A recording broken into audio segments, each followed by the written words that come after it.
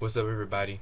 What's up, everybody? This is AT3 the Best, and today I'm gonna talk about cherry Pop Tarts. Cherry Pop Tarts. These are pretty good. These are frosted. It says baked with real fruit. These are cherry Pop Tarts. These are pretty good. You get these at the grocery stores. Get this at the grocery store. These are pretty good Pop Tarts. Cherry Pop Tarts. If you like cherry Pop Tarts, you can get this at the store. They're pretty good to eat.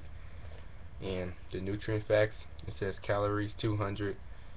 Total fat 5 grams, saturated fat 1.5 grams, trans fat 0, cholesterol 0, sodium 160, sugar 16, protein 2 grams,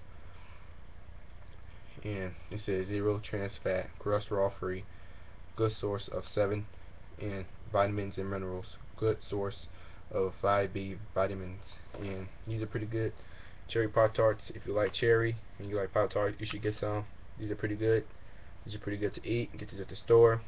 It's got inside. It has cherry in it, and these are pretty good. So if you like cherry, you should go to the store. Look where they are, and it says naturally flavored, baked with real fruit, and these are pretty good to eat. Strawberry Pop Tarts. You know what I'm saying? Put them on the toaster. Put them in the toaster for like not that long. Pop them up.